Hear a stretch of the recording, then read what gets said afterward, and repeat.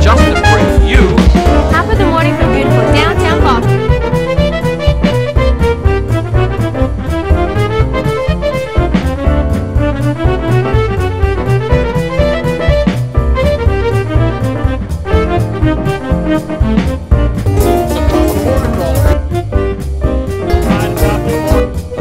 Welcome to Top of the Morning. Today we have a great show for you with two local celebrity astronauts, Dr. Mary Cleve and Dr. Donald Thomas. So don't touch that remote and we'll be right back. So if you're running electrical power systems where you have to be concerned about interference with your transmission grids or any kind of communications, you have to be very aware of what's going on. Again, I want to finish this portion just giving you an idea of exactly how small we are in a sense, because this is coming into the Earth on a little voyage through the universe, okay? So imagine you're on an interstellar spacecraft and you're heading home, okay? And you're going to go through various astronomical features out, on your voyage back. And then all of a sudden you're going to see the sun, and you're going to go past their Saturn again. Here you are coming in to approach the Earth. Jupiter.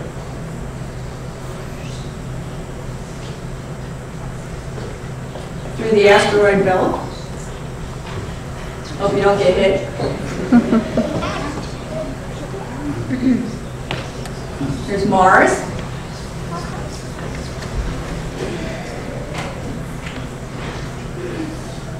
The moon.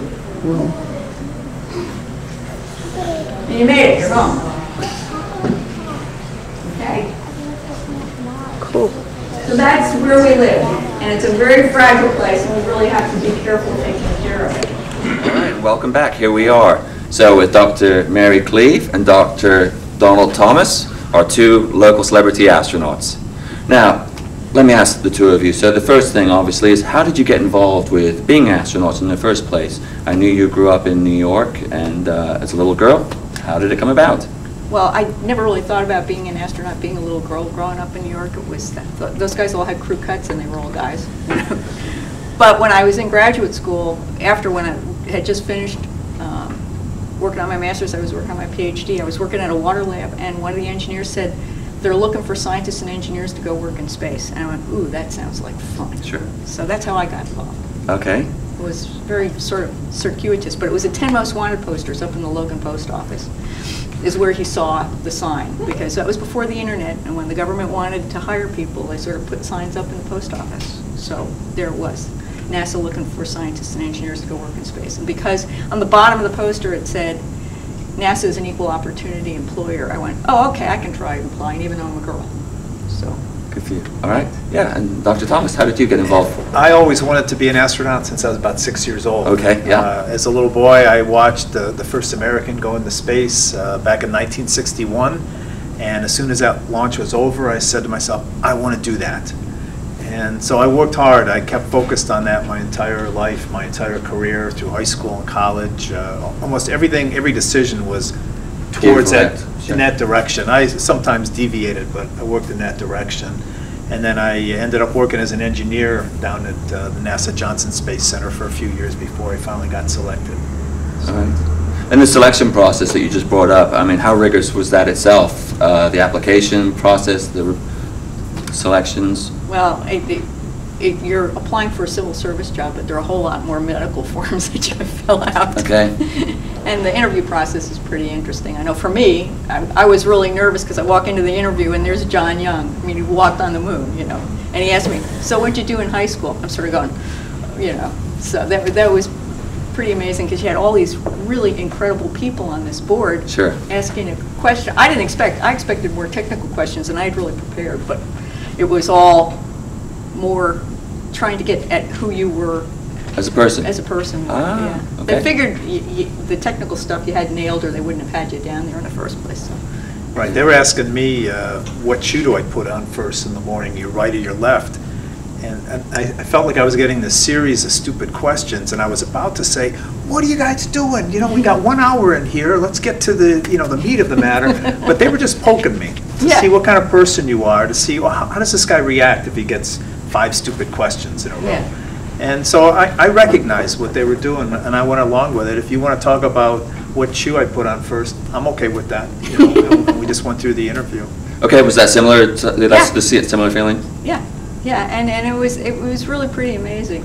Because after, you know, when I was down in Houston, I got to sit on the board as we were interviewing people. Oh. And it was just amazing because I'd watch them go through this whole process, but from the other side, you know, and you'd watch each of them go, click, I know what's going on here, you know, it was really amazing. So tell me, the day you were selected, how did that resonate with you? What were your feelings that day? It was a great day. This is the 4th time I'd applied. Oh, okay. Yeah. And I was working in mission control. I had an experiment on one of the shuttle missions, and I came home that day, and my mom happened to be in town visiting. She was living overseas, working at one of the American embassies. She just happened to be in town. I got home, and I saw a little red light on my message machine. I saw I got a message, and I hit it, and it was from NASA saying, this is Don Putty, who is the director of the Flight Crew Operations Director, and he said, you know, please give me a call back. And I knew, I said, I think I'm in. And I immediately picked up the phone and called him, and, you know, he asked me, you know, if I was still interested in being an astronaut, because he'd like to offer me the job, and I said something really intelligent, like, habada, habada, habada. I finally said yes, and I hung up the phone, and then I screamed for 10 minutes, jumping up and down. I bet Mary did the same. I'm sure you did. Yeah. It's such an incredible call to get. Yeah. And it was really special, because my mom was there.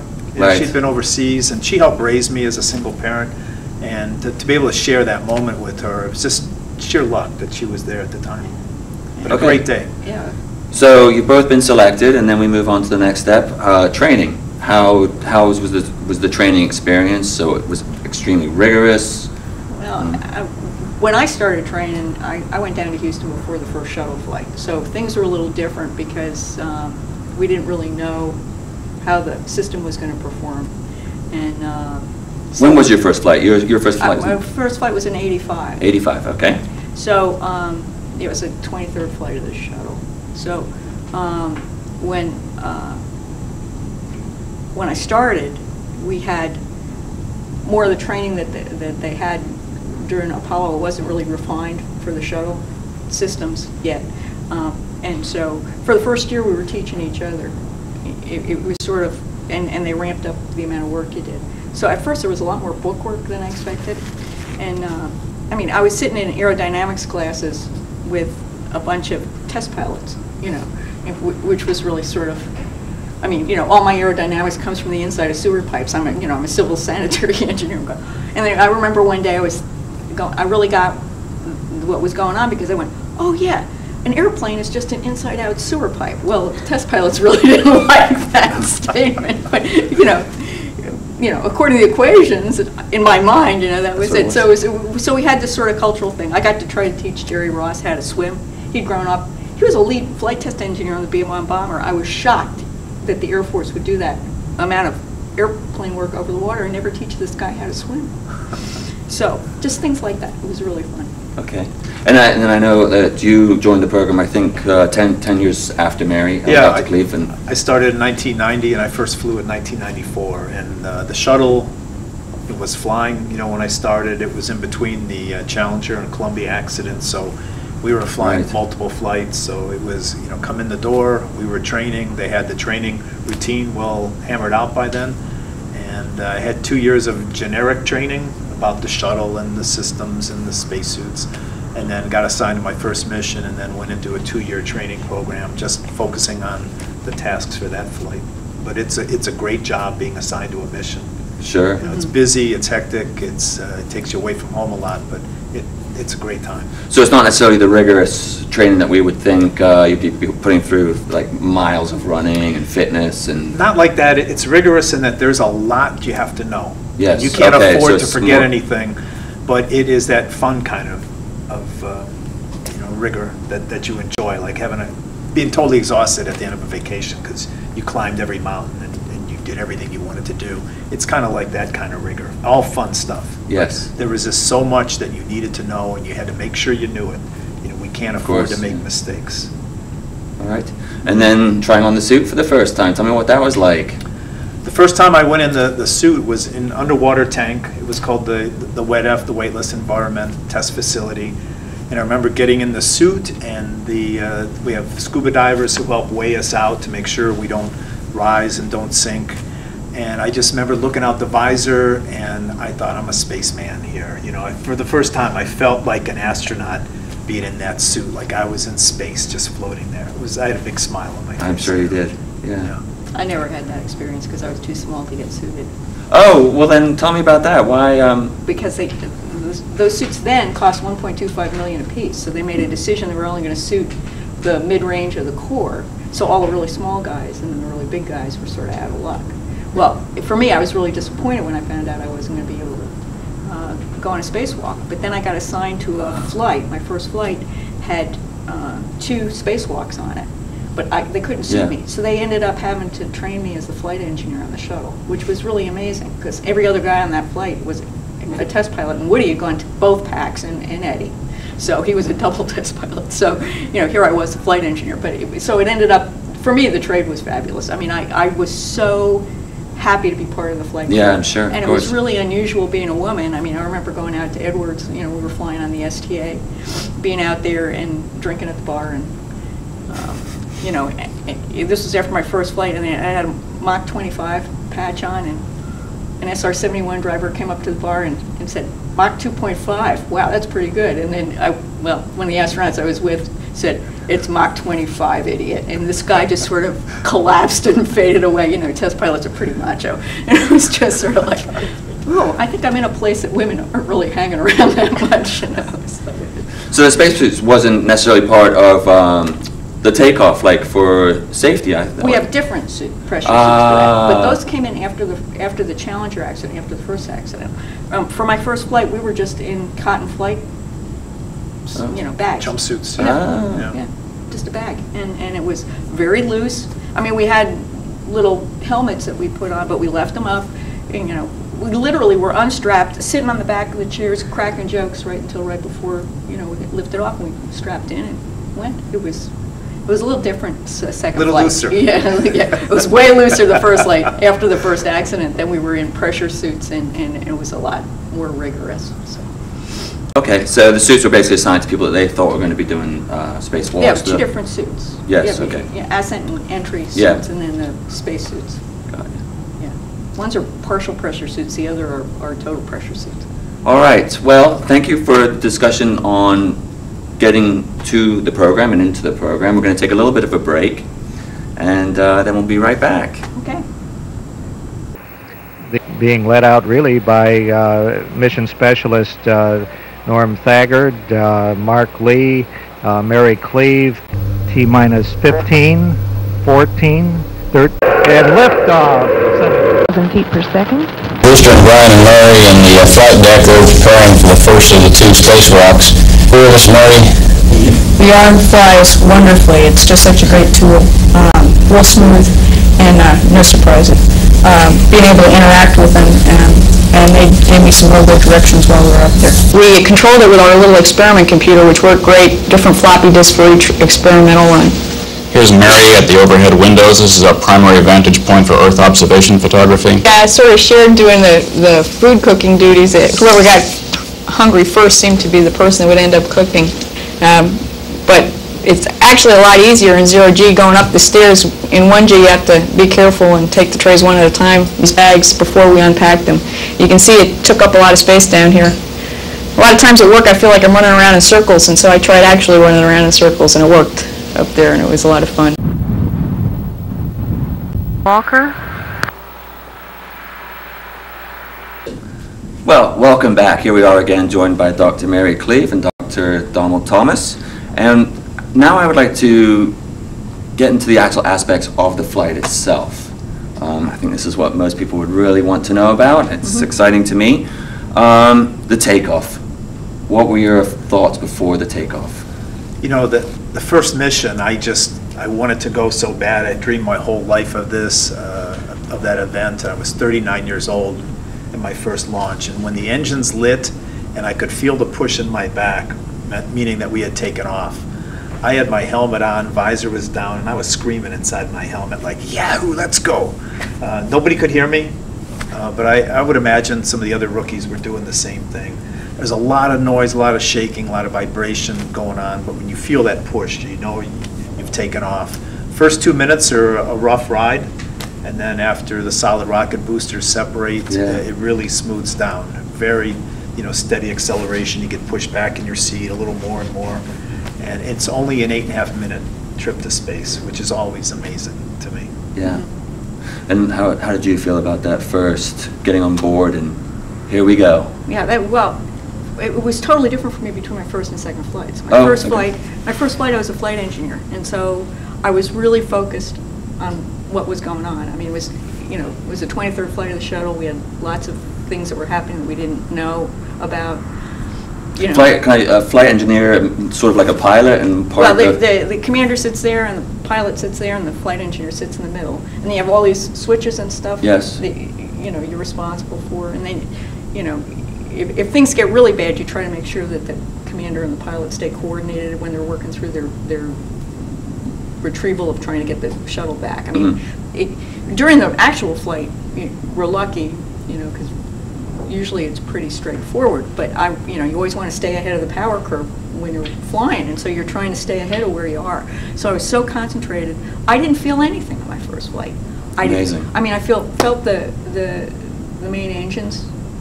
And then and then the bang, and then you're going, and then I was so totally focused. All of a sudden, we were floating around. It was 8.5 minutes later, and I'm going. I trained for 5 years for that. It was just sort of like, because it was just there and it was gone. Second flight, I was down the middeck all by myself because Mark Lee was a rookie. I asked him what he wanted on the flight deck, so he was up there. Only 5 of us.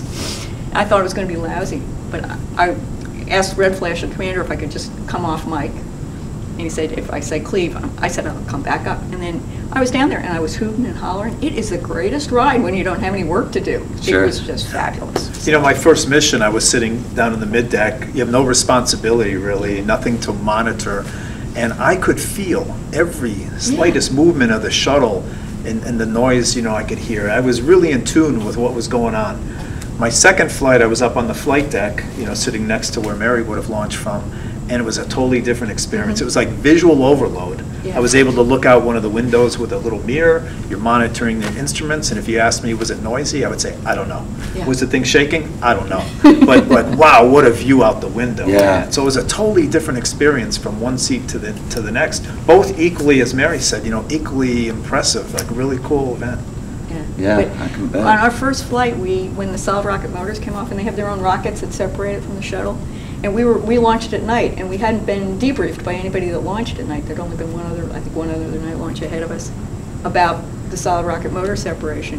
And we were enveloped in flames from their separation rockets.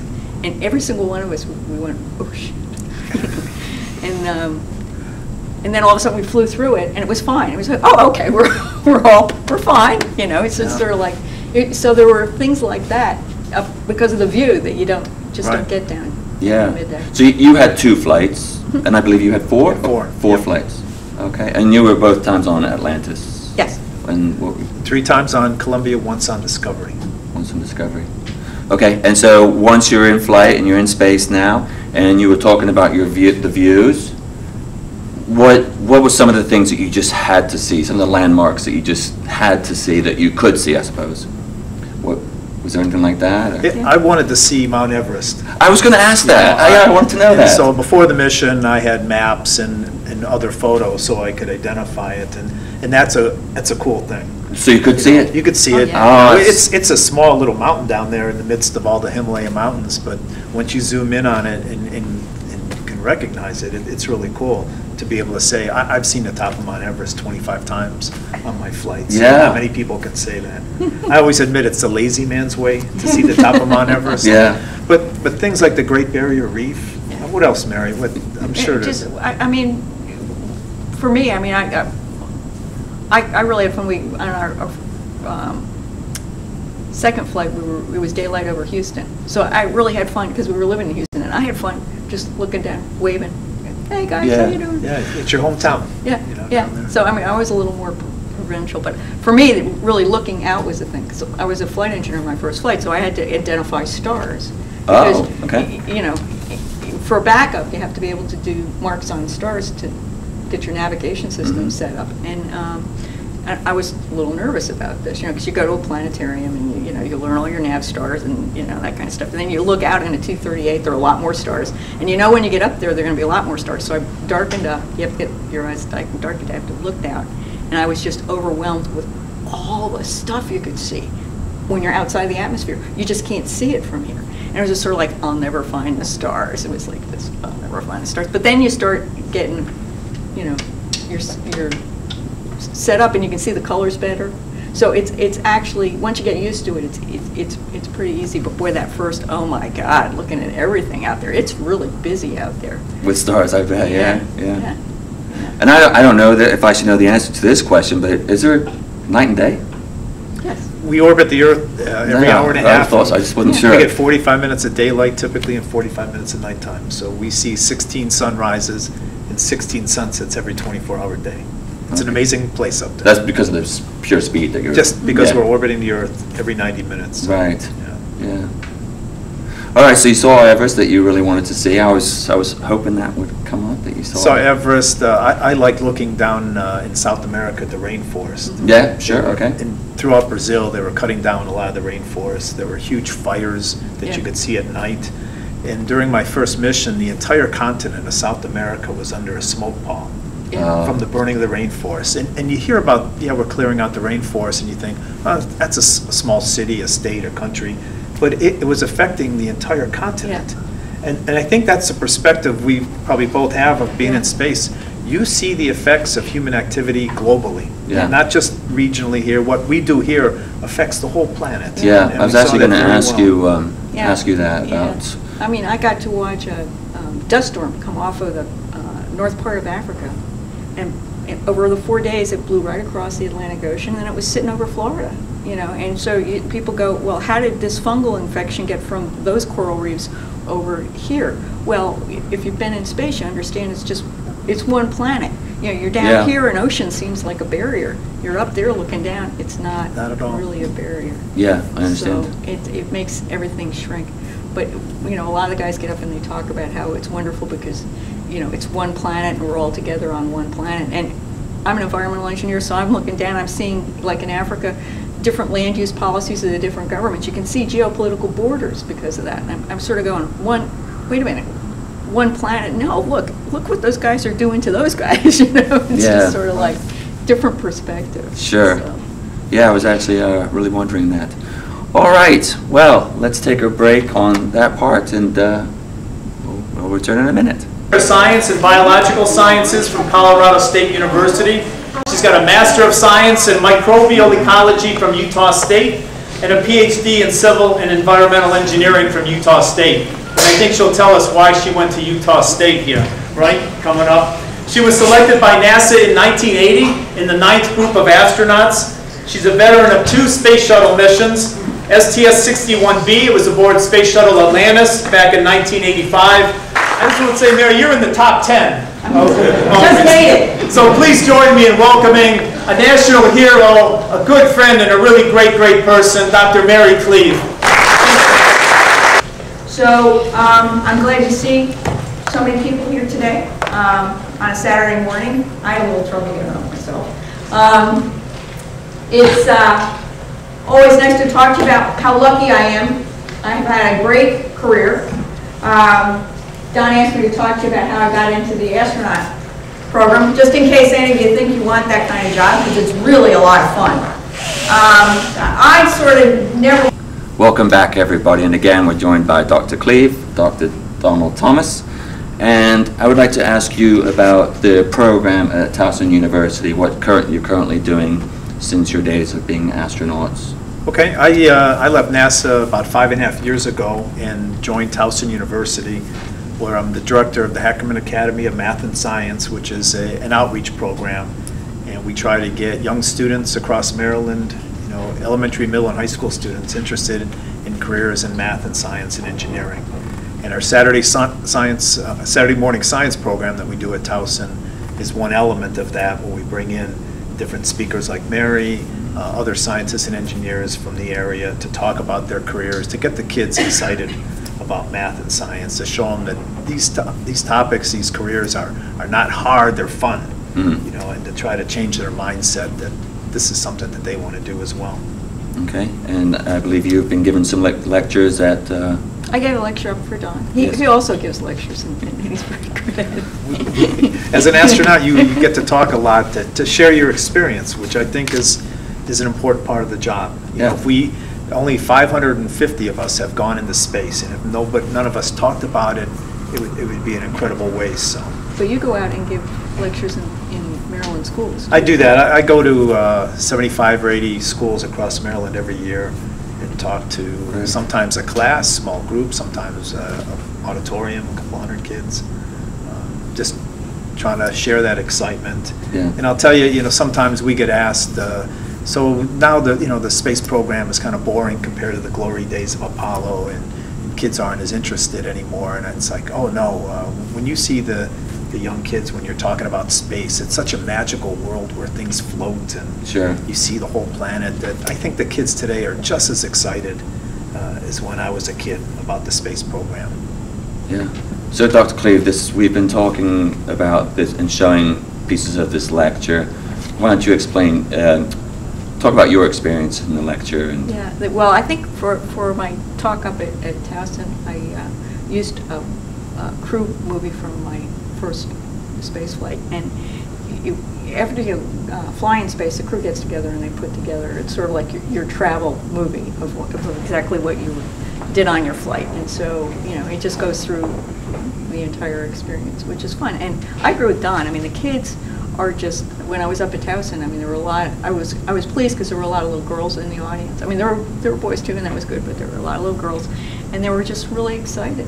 And if I could get one of those little girls to think about being an engineer, then it was worth taking the Saturday and going out and doing that. So. And at the beginning of the lecture, Mary spent 5 or 10 minutes talking about how she became an engineer, how she became an astronaut. And I think it's important for the young girls, young boys out there to hear these stories so that they can formulate their own thoughts of how they're going to get into their career as well. Right. And every person has a different story about how they achieved whatever they did in their life. And I think for the young kids, it's important to hear those stories, that it isn't always a straight line, and it isn't always successful. Sometimes you have setbacks along the way, and Mary did a great job explaining her background there. Explaining how I wanted to be a veterinarian, but they wouldn't take women into vet school, so I had to find another job. Man, I'm lucky I got